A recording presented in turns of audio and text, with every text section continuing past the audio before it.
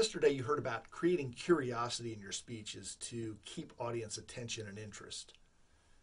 Today let's talk about a powerful formula you can use that will not only keep audience interest but compel them to want to take action on your message. The formula is called then, now, and how. How do people typically tell their stories? They'll go in some kind of chronological order. They'll talk about how they were in some situation, took a new action, and then their lives got better. There's nothing wrong with that order of information.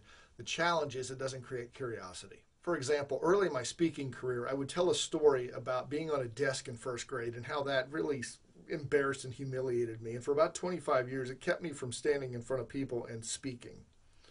I then talked about joining Toastmasters and how I learned that speaking is a learned skill, and I learned how to manage my emotions. And today I'm a much better speaker and I get better results.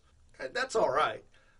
But now I tell it in a different order. I talk about being in first grade and standing on that desk, feeling humiliated, and for 25 years not taking action. Then I jump to today. I say, now I'm able to stand in front of an audience and confidently share a clear and concise message that not only entertains them, but inspires them to take action. There's a big jump and a big change, and that creates the question in the minds of the audience of how?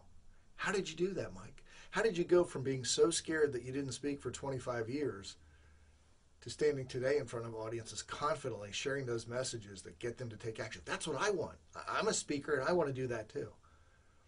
They're set up, they're curious, they want to know the how. And I can then, depending on the type of speech it is, I can touch upon the process, or if it's a training workshop, I go right into the details of how I learned to do that. That simple change of order can create curiosity. It's a powerful tool, especially in sales, to create that desire in people to want to hear more. More importantly, maybe buy your product or service. Try then, now, and how and see how it impacts your audience reaction. Talk to you on our next Daily Dose of Public Speaking Wisdom.